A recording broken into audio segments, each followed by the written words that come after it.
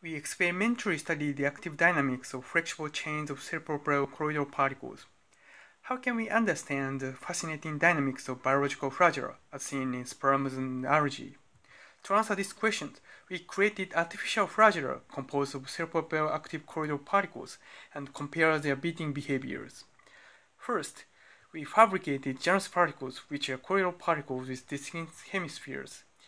We suspend the Janus particles in NaCl solutions and sandwich them between two transparent two-dimensional electrodes. Due to gravity, the particles were sedimented very close to the bottom electrodes. Then we applied an AC electric field in the vertical direction, and the particles start to swim in the horizontal plane, interacting with each other.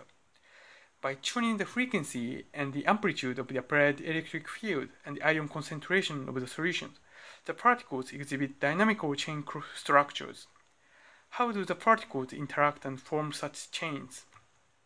Under the AC electric field with frequency higher than a certain threshold frequency, induced electric charges on the surface of the particles have opposite signs on the two hemispheres due to the difference in the response time of the dielectric and the metal hemispheres.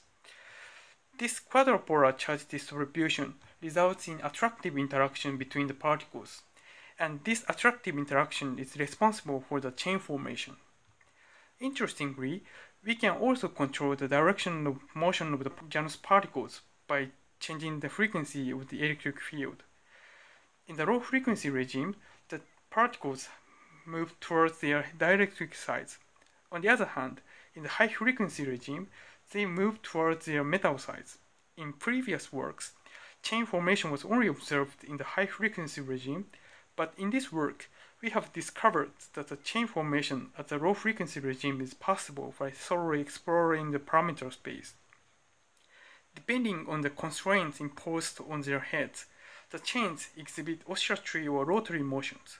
In particular, when the foremost particles of the chain are both positionally and orientationally fixed, the chains exhibit stable flagella-like beating behavior.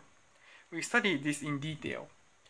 Such beating behavior can be observed when the foremost particles are tethered on the bottom electrode or when they hit obstacles or aggregates of immobile particles.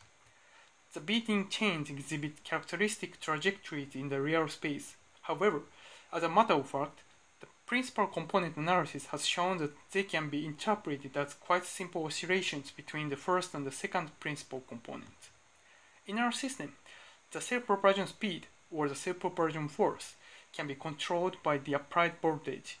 Taking this advantage, we studied how the beating frequency scales with the self-propulsion force of the composing particles. Our experiment shows that the beating frequency was proportional to the self-propulsion force. However, this scaling relation deviates from theoretical predictions made previously.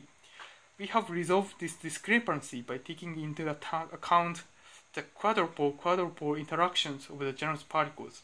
However, our measurement gives the indirect but first reliable experimental evidence on the quadrupolar charge distribution of the particles.